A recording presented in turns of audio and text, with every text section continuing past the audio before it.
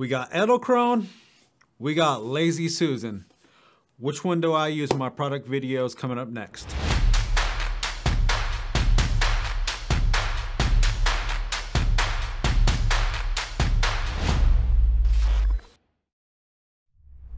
Hey, what's going on? My name is Alex with Portland Event Films, and today I'm going to talk to you guys about the Edelkrone HeadOne and the electronic Lazy Susan.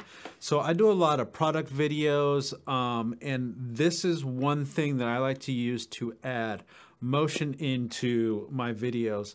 Now, a lot of times I'll put a piece of plexiglass on the Lazy Susan, so everything is in frame and it just makes the product look good as it's doing a spinning video. Now, a lot of times I'll use the Edelkrone in my product videos when I want something that's hidden and sleek. So I'm going to talk to you about the different places that I use these and who I recommend each of these products for. So let's start with price. This one on Amazon, I think I picked it up for like 75 bucks brand new. This was 300 bucks. If it just came down to turn in product videos, I definitely would recommend the Lazy Susan, but this has so many more benefits to it outside of doing product videos, or if you're looking to turn different types of products. I actually have this with the slider one, so that way I can get a slide and a parallaxing effect. So that's why I originally bought this, but is really good for like wine videos when I need to turn the bottle, still have the bottle look like it's turning all by itself and not in frame.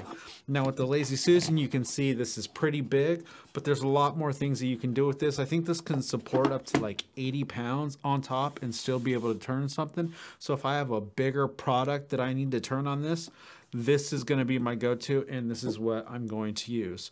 Now, the Lazy Susan comes with a remote, and for me, I'm not a huge fan of the speeds. When it comes to a slow speed, I can't really get that slow speed, or, you know, go into fast motion. I can't move in between. All I can do is click this faster and slower, and that's all I can really do.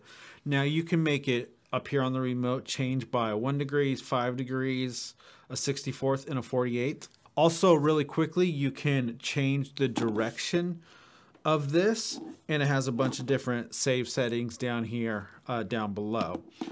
Now, when it comes to this, this can't move very fast compared to the Lazy Susan. So if you're looking for something to turn the product really quick, I'd probably go with the Susan.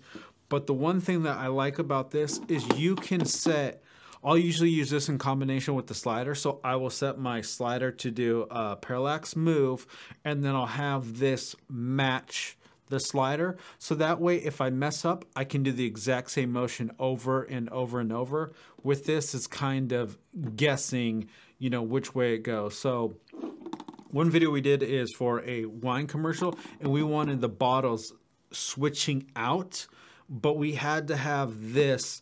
So we take the bottle, we put the label right here, and then we'd have the motion complete all the way 180 degrees. So every time that we push play on our slider, everything would match up so we could switch out bottles seamlessly. So if you're looking for a more controlled environment where you can do more than just spin a product, I would definitely recommend this, but like I said, it's expensive. It's 300 bucks, but the person that wants to buy this is going to be using it with the slider. Now, another downfall for this is you need to have something to control it. There's no buttons on this. You have to control it via app. Me personally, I went and bought an iPhone just to control my app, so that way I'm not getting phone notifications and all that kind of stuff.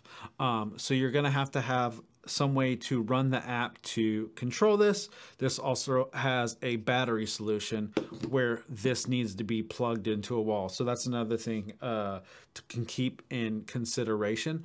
I also like to use this for stop motion. You can plug it directly into a camera, and then you can turn the product or the camera and do it for stop motion. So that's another benefit of this. So when it comes to doing product videos and I need to turn objects and get nice seamless motion, I use both of these, but they have very different uses. A lot of times when I have products and they need for like an Etsy store and they just want the product spinning on some plexiglass, this is going to be my go-to. But if I need something sleek, the product is actually bigger than this box, then I can actually turn it, get a full image of it, and hide this box very easily. But if I need something to turn fast, I'm going to go to my Lazy Susan. If I need something that is more controlled, where I need to repeat the motion over and over, I'm going to be going to my Edelkrone. But a lot of times I'll use the Edelkrone on the slider paired with the Lazy Susan to get more of a dynamic moving shot. So I recommend them both. My only downfall of this is it does sometimes disconnect from the app. You have to have an app.